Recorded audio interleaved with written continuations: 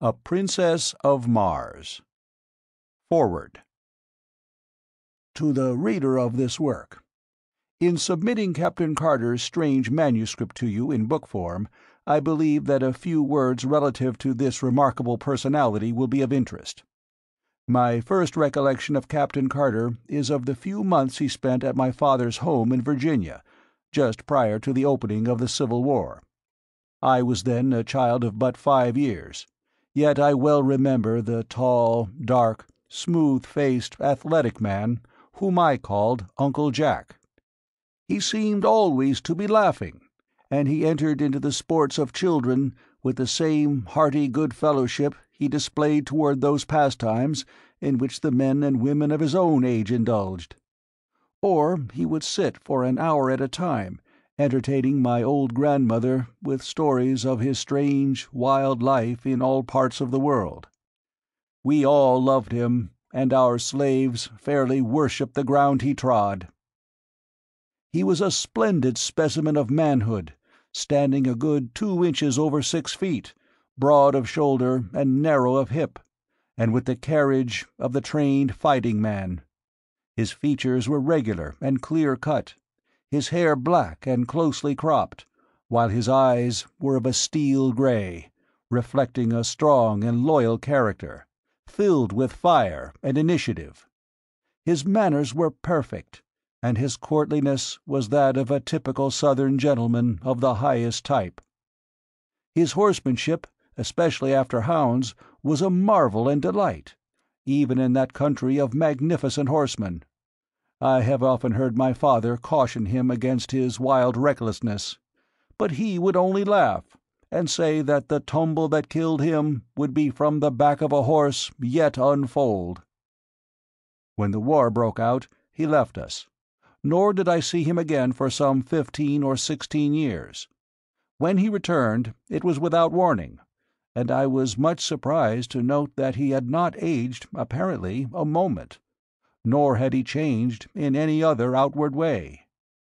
He was, when others were with him, the same genial, happy fellow we had known of old. But when he thought himself alone, I have seen him sit for hours, gazing off into space, his face set in a look of wistful longing and hopeless misery. And at night he would sit thus, looking up into the heavens, at what I did not know, until I read this manuscript years afterward. He told us that he had been prospecting and mining in Arizona part of the time since the war, and that he had been very successful was evidenced by the unlimited amount of money with which he was supplied. As to the details of his life during those years, he was very reticent. In fact, he would not talk of them at all. He remained with us for about a year, and then went to New York, where he purchased a little place on the Hudson, where I visited him once a year on the occasions of my trips to the New York market, my father and I owning and operating a string of general stores throughout Virginia at that time. Captain Carter had a small but beautiful cottage, situated on a bluff overlooking the river, and during one of my last visits, in the winter of 1885, I observed he was much occupied in writing, I presume now, upon this manuscript. He told me at this time that if anything should happen to him, he wished me to take charge of his estate, and gave me a key to a compartment in the safe which stood in his study, telling me I would find his will there and some personal instructions which he had me pledge myself to carry out with absolute fidelity.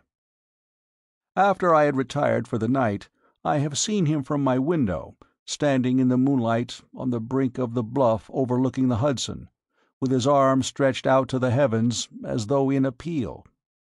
I thought at the time that he was praying, although I never understood that he was in the strict sense of the term a religious man.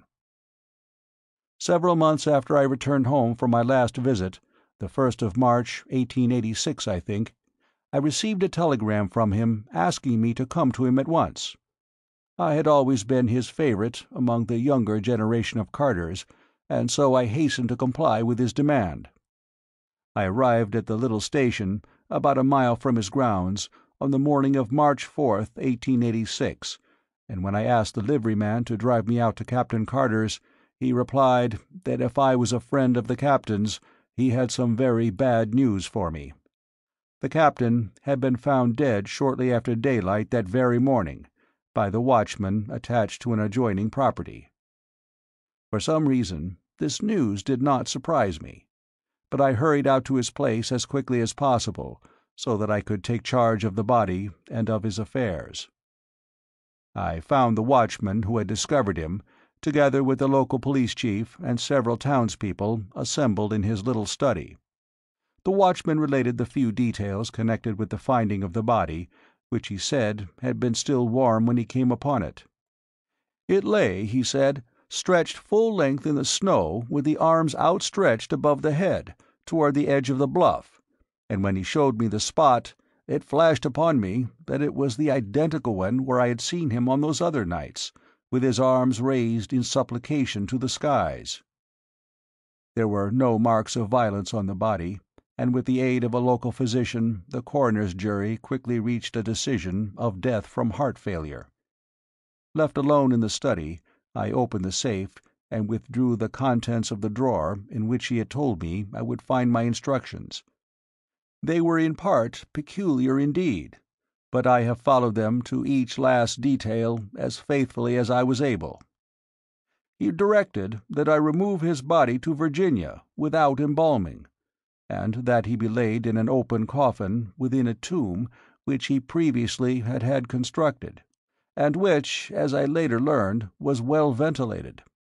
The instructions impressed upon me that I must personally see that this was carried out just as he directed, even in secrecy if necessary. His property was left in such a way that I was to receive the entire income for 25 years, when the principal was to become mine. His further instructions related to this manuscript, which I was to retain sealed and unread, just as I found it, for 11 years, nor was I to divulge its contents until 21 years after his death. A strange feature about the tomb, where his body still lies, is that the massive door is equipped with a single huge gold-plated spring lock which can be opened only from the inside. Yours very sincerely, Edgar Rice Burroughs.